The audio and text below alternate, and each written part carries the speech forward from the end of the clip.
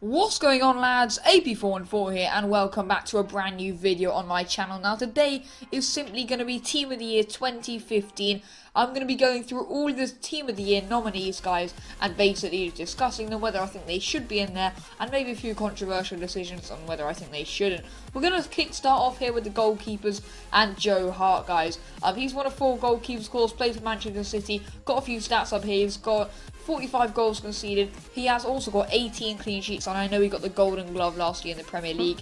The win percentage is also 63% for him, and he has actually made 43 appearances for Manchester City. So, you know, the only stat I would say is pretty poor is the goals conceded, 45. Apart from that, you know, he is pretty solid. We then have Gianluigi Buffon here, of course, from Juventus. He's got 37 goals conceded, 19 clean sheets, and a win percentage of 58%. Of course, Juventus' poor start of the season is the reason that isn't a lot higher. Towards the end of last season, when they nearly actually made it to the treble, I'm sure that would have been around about 70%.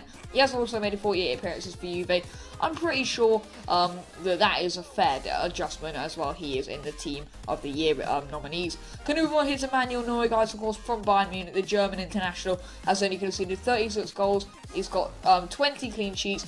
The win percentage, of course, as playing for Bayern Munich, you are going to have a high one, 73%, and he's also got 44 appearances for Bayern Munich, so, you know, that is really pretty good. You know, less than a goal conceded each game by a long shot. So yeah, he's just an absolutely fantastic goalie. In my opinion, the best in the world, and he should be in the team as the goalkeeper. We then have the strangest one for me. I'm sure many of you guys would have heard of this guy, but looking at who this guy was, I thought he was like a Celtic goalkeeper. But actually looking deep into it, is Dennis Boyko from FC Dynapro, and I don't actually know, like, I'm not going to say I do know about him because I would be lying. He's got 27 goals conceded. Fair play, that is pretty fantastic. He's got 16 clean sheets, only a win percentage of 50%, but you know, that's not really the main stat here, and 36 appearances. He must have done something incredible, maybe like Dnipro won the Ukrainian league, I don't know, but that is why he is in there. And yeah, guys, going to move swiftly on to the defenders here, and I'm going to kickstart off with David Alaba. Of course, recently packed him in my packed out series of the day, but yeah, plays for Bayern Munich, has only got 5 goals, which is actually pretty solid as a defender. Don't really know what I'm saying. Only he's got a win percentage of 82%. Of course, it's going to be very high as a Bayern Munich player, and he's also got 33 appearances. David Luiz here, guys, for PSG, of course, goal scored 4, win percentage of 62, and a 34 appearances even. So yeah, David Luiz and David Alaba, I think it's fair enough that they are in the nominees. Potentially Alaba should be in the whole thing at left back. I think he probably should. But yeah, gonna move swiftly on to Diego Godin here. From Atletico Madrid, of course, the Uruguayan, he's actually been fantastic this season. He may get in it. It's very tight slot for the defenders. He's got a win percentage of 53%. He's got 45 appearances, which is absolutely huge this year. And he's also got 4 goals to his name. Got Ricardo Rodriguez here from Wolfsburg. Of course, I've heard a lot about this guy. He does tend to get like 2 informs per FIFA. And he may have got a Team of the Season card last year, not sure. Will he get a Team of the Year card this year? I don't know. We then have got Thiago Silva, guys. You know, I knew he would be in here. He probably will get into the team. Although he does have some tough contenders, but you know, he's a pretty good centre-back in my eyes. Win percentage, 65%. Got some goals under his belt, and all you guys know about Thiago Silva, he is just a god. Got Sergio Ramos here and Gerard Piqué, the 2 Spaniard defenders, both being very solid. Of course, Gerard Piqué with an 88% win percentage, which is off the rails. Sergio Ramos only following that up with a 66%. Piqué's also made more appearances than Ramos from Real Madrid, but you know, they are both wealthy candidates to get into the squad, guys.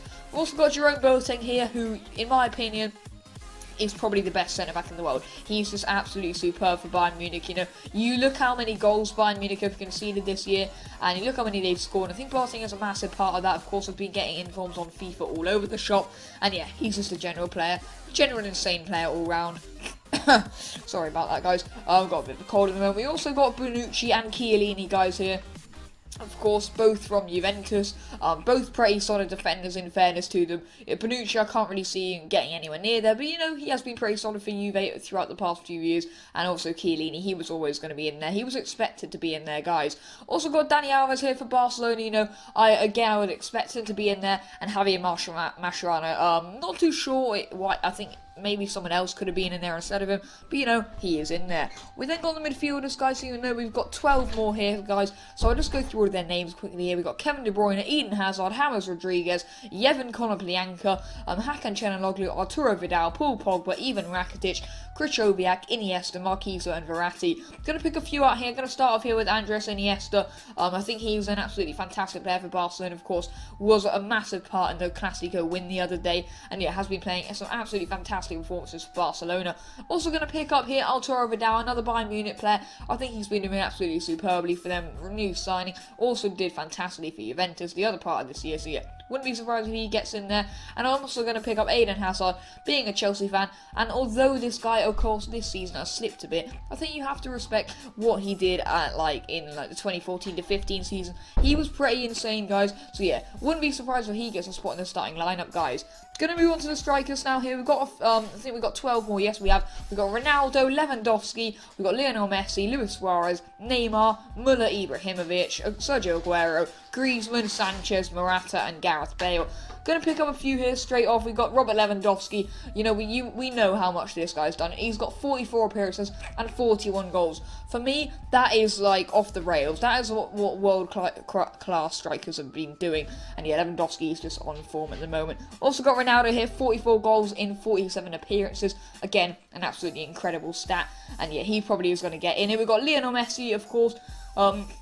Doesn't get as many goals, but you know, he's a fantastic team player, and he probably is the best player in the world at the moment. He's also got his two other players, Luis Suarez and Neymar. You know, they've both got a lot of goals to their belt. Luis Suarez just taking the goals by 2, but you know, Neymar is a massive team player. I think a bit more than Suarez. Suarez loves to get the goals, so does Neymar. They're both superb players. And then just to finish off, guys, I'm going to pick out Ibrahimovic here. Whenever I see Ibrahimovic play on telly, like, I don't really see him do that much, especially in like the PSG Real matches. But you know, especially in that Sweden match that we saw in like 2012 or something, that literally just blew me away. So you know, Zlatan, he can perform in the big occasions. So again, wouldn't be surprised to see him in there. But that's going to be the end of the video, guys. If you did enjoy it, then please drop a like. If you want to see more of these sort of videos, then leave them in the comment section down below. Maybe if you want to see a winter upgrades video or something like that, I will get that out. But yeah, that's actually going to be it for this video. And yeah, I'll see you all next time, and bye.